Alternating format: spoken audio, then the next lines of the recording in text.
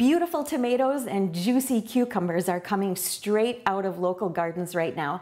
And I've been making this salad that I want to share with you tonight. You know, cucumbers are full of moisture, right? So when you put them into a salad, the liquid is going to start coming out of the cucumber. And depending on what you're making, you could have like just a juicy mess, and you don't want that.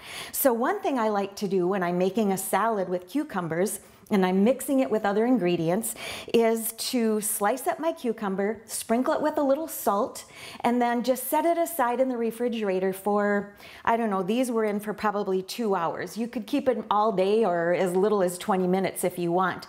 But the longer you can let it set with the salt, the more moisture will come out of the cucumbers. So I'm just going to show you how much. I've got just a little bit of cucumbers in here, and I'm going to pour it into my colander so you can see the liquid that has come out of the cucumbers.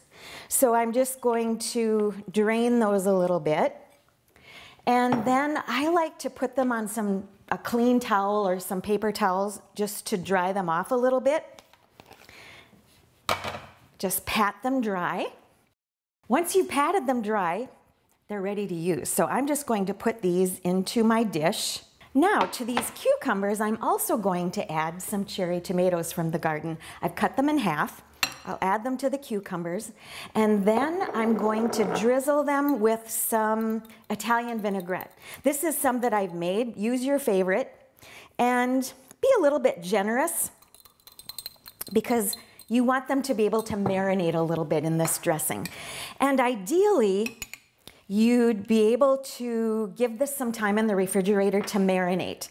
But right now, I'm going to show you how I finish this off.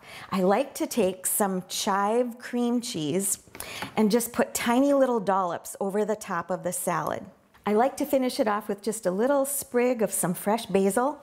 This is delicious served with some slices of garlic toast or some crusty bread, or even as a salad just on some greens, on some fresh greens. It's really delicious that way too. So I think this might become one of your new go-to summer recipes. I'm Sue Doden, sharing good food for Good Life 365.